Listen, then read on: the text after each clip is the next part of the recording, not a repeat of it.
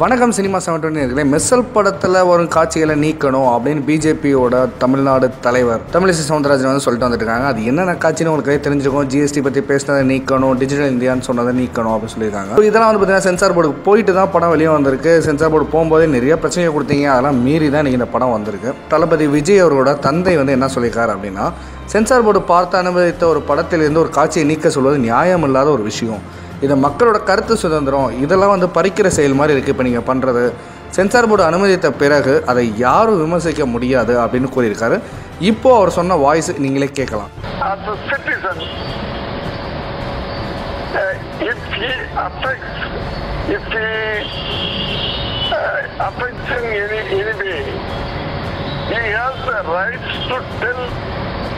To the public. That is fundamental our freedom of expression.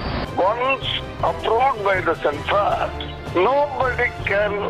மேலும் cinema சம்பந்தப்பட்ட செய்திகள் தெரிஞ்சுக்க சினிமா 720 சேனலை சப்ஸ்கிரைப் பண்ணுங்கள்.